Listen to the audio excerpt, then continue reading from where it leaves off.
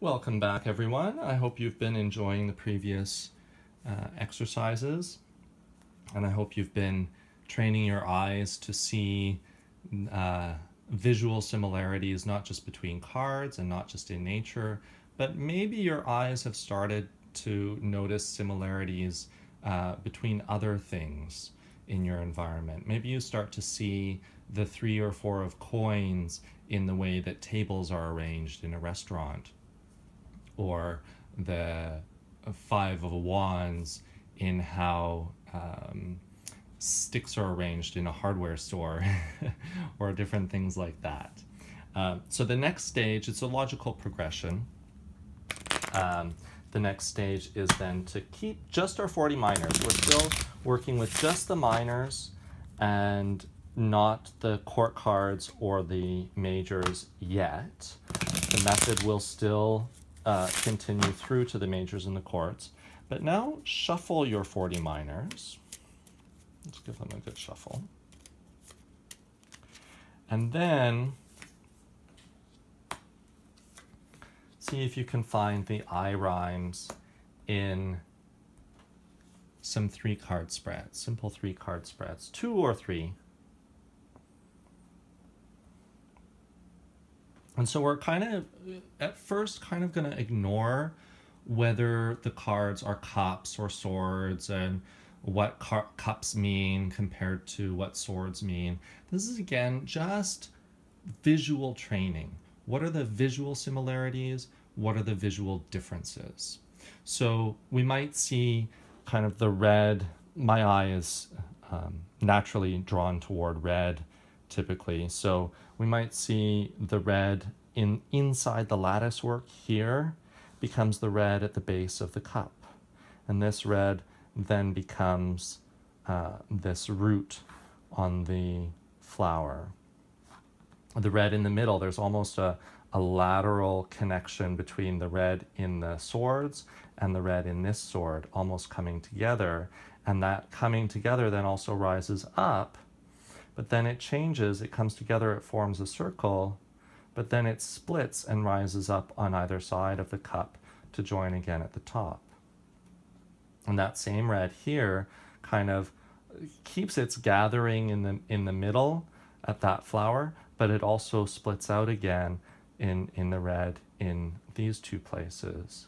And this splitting here becomes maybe the top of these 2 cups. So there's those kind of similarities. The yellow is also very dominant in this particular setup. It's not very dominant in the first card, but in the middle and last card, the yellow is very dominant. This yellow splits. This yellow also splits, but there's a central point of yellow. So maybe this abundance of yellow here is being divided, and there's still something left. Maybe after being divided, there's something left. It's a bit harder to find the eye rhyme of yellow in this section, but if we look just at the yellow, these bars on the yellow on the bottom and the top, actually the bar is red here and here. And so that gives some directionality, but this shape of the yellow is almost similar to this, but it's turning. So maybe that, almost, we could even think of it almost as a cup shape, turns to there and then stays consistent there. This cup shape, which is maybe this way, turns to turn the cup upright. Maybe the cup is leaning back in this card.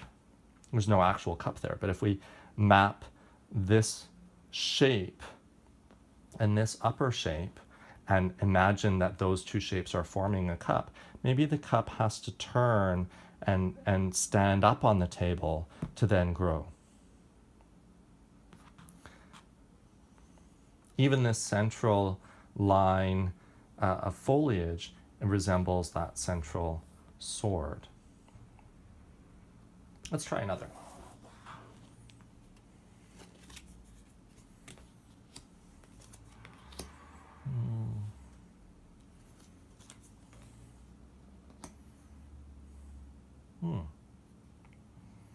So here, between the wands and the swords, the red of the stems on the leaves reflects the red in the scabbards, the sheaths of the sword, and that yellow reflects the bars across the sword there.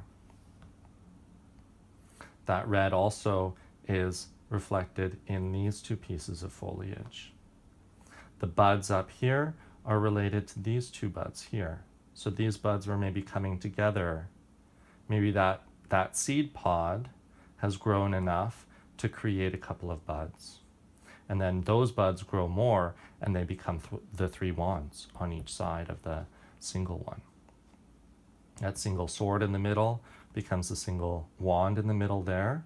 And the foliage here, now where there's, if we look at just the Three of Cups on its own, the foliage and the cup, even though they follow a same line, there's a separation between what's foliage and what's a cup. But if we add these two additional cards, both of these cards are asking the eye to look vertically and to join this foliage with this cup. At the same time, where there's a visual break of space in the cup between this foliage and this cup, there's a object break by the crossing wands between the lower portion of the central wand and the upper portion of the central wand. Whereas in the central sword card, the sword is joined in the middle, but it's blocked at the top and bottom.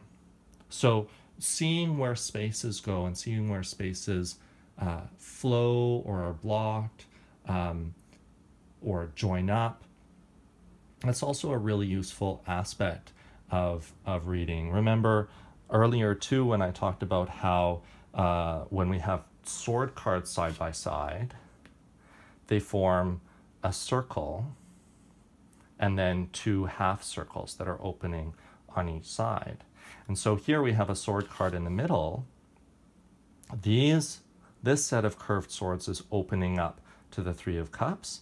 This set of curved swords is opening up to the Seven of Wands.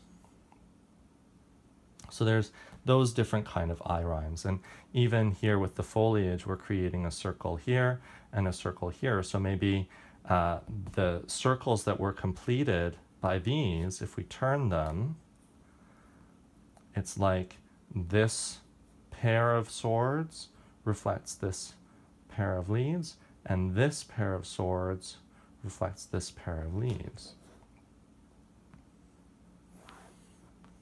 And even that shape of the Vesica Pisces is reflected even here. It turns over and it curls a bit, but there's a Vesica Pisces, and this central tongue almost between the two leaves then becomes that sword. It fully grows into a sword, and then that sword becomes blunted as a wand. So all kinds of different visual connections. We can derive meaning from those visual connections later. This is just trying to train the eye to see in a very different way, because one of the things that I find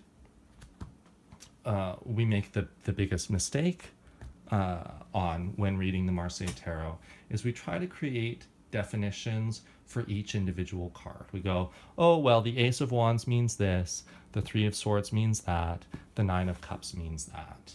And the definitions are separated. And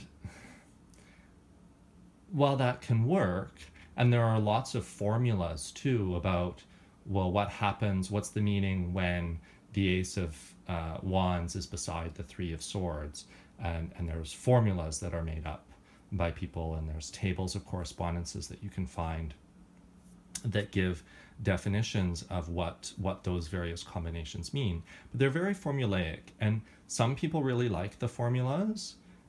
Sometimes I like them. I mean, they're interesting to read, but it's a lot to memorize.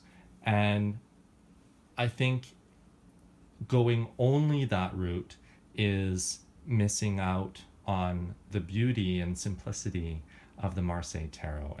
And this, way of visually training yourself to see kind of across the cards and see how one card grows into the next card is really a really useful skill that is applicable to many other types of tarot too, and will help you maybe make your readings a little bit more coherent, a little bit more complete, rather than this card means this card means that card means that. It can maybe lend itself to a story. More experienced readers often, no matter which deck they're using, more experienced readers might look at a layout of 10 cards and they just immediately, they know, oh, blah, blah, blah. And it's a short, like, one sentence answer, and they don't go into this card means this card means this card means this. They get a feel for the overall, what's the overall theme, what's the overall message that is in common with all the cards, or maybe what's the shape that's made by all the components in the card, even with more pictorial systems.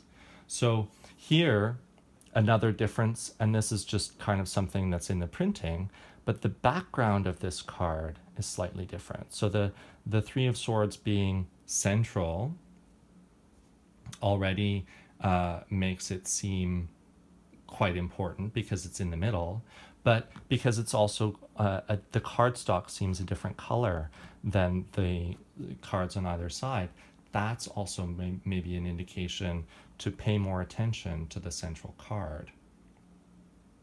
But then we get similar eye rhymes with the three cups at the top are kind of like the three sections up here.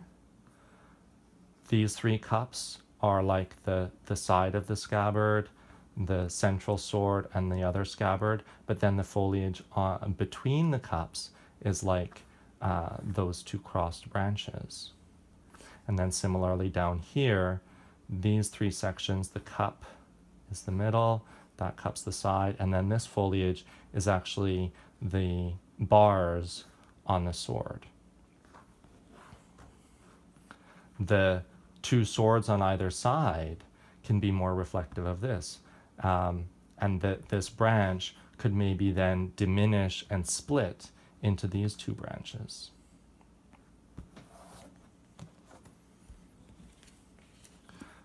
All just training the eye, not necessarily for the moment, not necessarily looking for specific meaning, but just looking where are the similarities, where are the differences, what are the eye rhymes. I'm not going to go through all 40 minors with 3 card examples, but I think you get the idea. And so that's the next step along the way. And I invite you to try that out and just know visual differences, visual similarities, and still not quite making a story out of them yet. Maybe a story about this grows into that, that shrinks into that, and all of that kind of idea, but not yet relating it to what kind of divinatory meaning, or how does this apply to a person's life. That will come in time. First, train your eyes. And once again, notice arrangements. This time, maybe notice arrangements of people in groups. Notice how groups of people arrange each other when there's 2 people compared to 5 people. Notice maybe how you see groupings of different objects and different people. When you're in a grocery store, look at how you group visually, how you group the produce. When you're looking at